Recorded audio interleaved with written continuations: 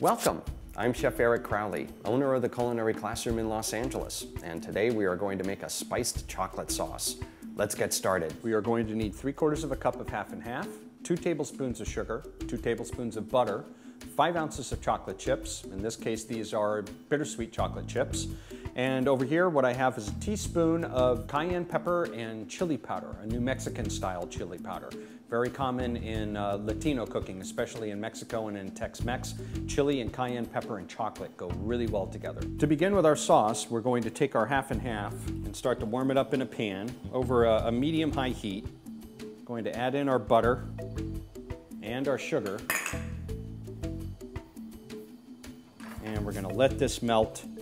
And we're even going to bring it up to a boil. One of the things you'll notice here is that the milk, or the half and half in this case, is going to start to boil around the rim of the pan. I'm going to stir in this butter and get it to melt. The sugar is going to melt at the same time. Once I start to get a nice bubbling going into this pan, I will go ahead and add in the chocolate and basically stir the chocolate around until it gets melted. Really important that as the sugar is melting, it's going to have a tendency to want to settle to the bottom of the pan. It's not a bad idea to get your spatula and go along all over the bottom of the pan and even up on the sides.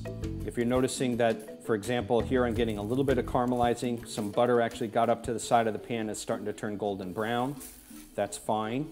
I'm going to go ahead and lower the heat a little bit and let this start to bubble. And I'm actually going to cook it at a low boil for a couple of minutes, and what I'm looking for is a little bit of bubbling.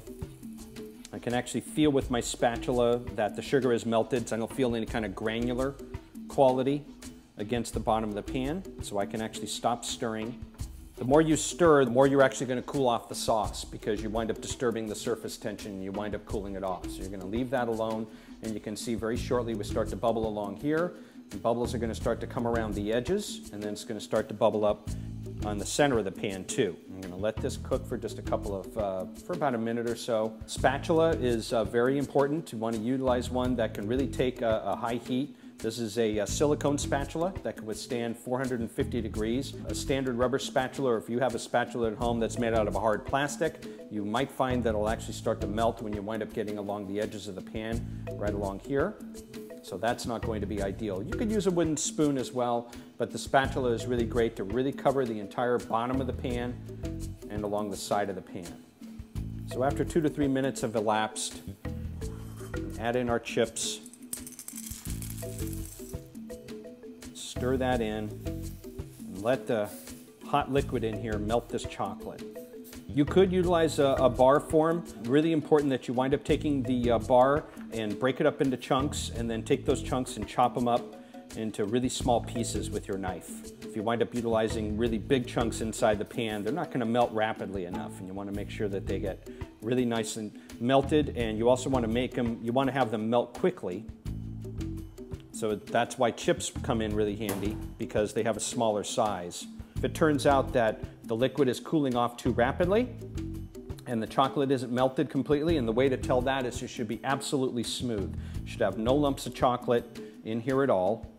Then I can always put it back onto a low heat if I need to, just to gently reheat this. But I think we're going to be just fine. I'm going to stir it together, and it's going to take just a little bit of stirring to get the half and half to blend up with the chocolate. And you can see when it does that, it's going to have a really smooth appearance to it. Once I get that nice smooth look, our chocolate sauce will be finished. While it's still really nice and warm, I like to stir in my spices. This is some cayenne pepper and some chili powder, about a teaspoon. Stir that on in. And this is going to give a really nice smoky component that actually complements the sweet chocolate very, very well. And the cayenne pepper is going to be enough to just give a nice little burn in the back of the throat. We don't want anything really overpowering. And to serve, what I like to do is take a little bit of this sauce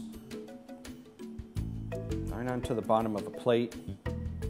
Use the back of my spoon and swirl the spoon around to cover the plate. Maybe not necessarily cover the entire plate. I like to have the corners of the plate exposed with a square plate, and then take a cupcake like a chocolate cupcake here, since we're dealing with a spicy chocolate sauce, and set that right in there. We could actually finish it off. Here it's been finished off with a little cake crumb on top.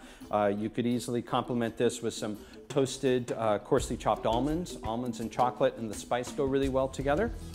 Or you could even finish it off with a little sprinkling of cocoa powder. That would be a nice little component as well. And that is our spiced chocolate sauce. Thanks for watching. Be sure to click on other links so you can get other recipes. If you don't see something that interests you, email a request to requests@mahalo.com. Also be sure to subscribe so you can get lots of wonderful additional information. Thanks, and I'll see you soon.